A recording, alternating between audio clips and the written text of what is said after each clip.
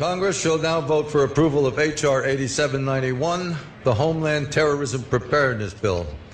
Said bill requests emergency response funding up to and including, section is classified, dollars to prepare for a national level terrorist attack and or attack from classified. Funding for first responder personnel and vehicles would be doubled if said attack leads to more than 80% of national population being affected by classified.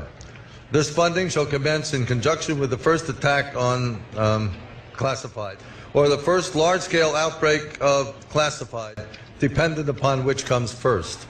Civilian and military units shall be trained in containment and combat of classified, including irradiated classified, with possibility of classified airborne, classified flesh-eating, classified, and or all of the above in such event as classified spewing, classified escape are released or otherwise become uncontrollable.